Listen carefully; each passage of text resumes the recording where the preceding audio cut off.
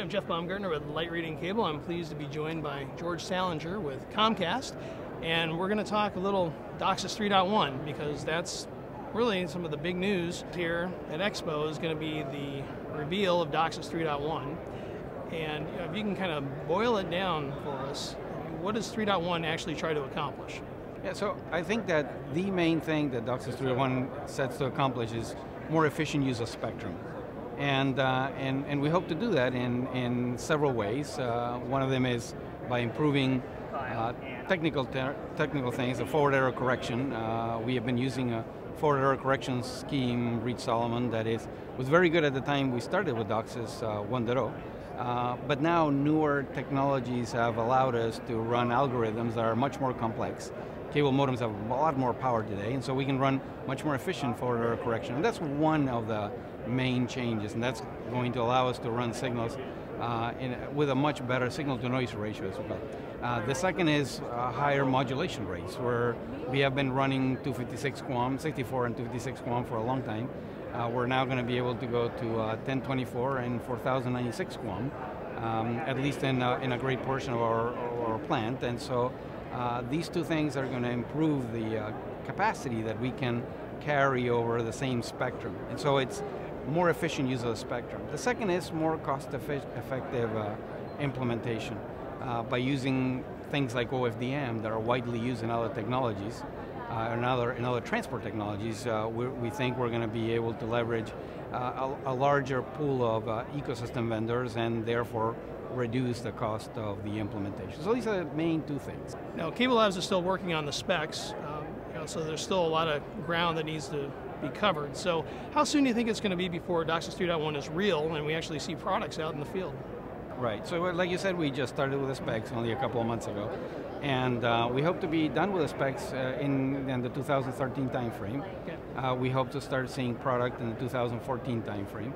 It'll most likely start with CPE devices, which is very good because then we can start seeding the market with 3.1 CPE devices. Mm-hmm. And then over time, probably later in 14, starting in 15 perhaps, CMTS or CCAP equipment, it'll probably be CCAP equipment.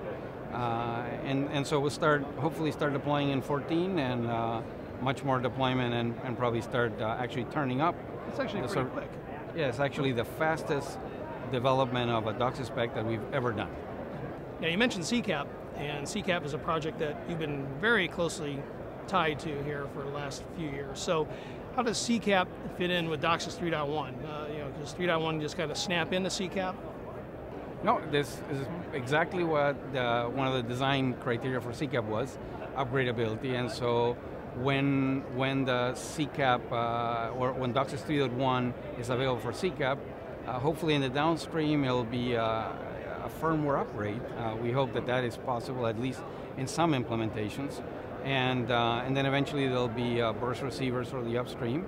And then at that point there'll be upstream line cards that will be 3.1 capable.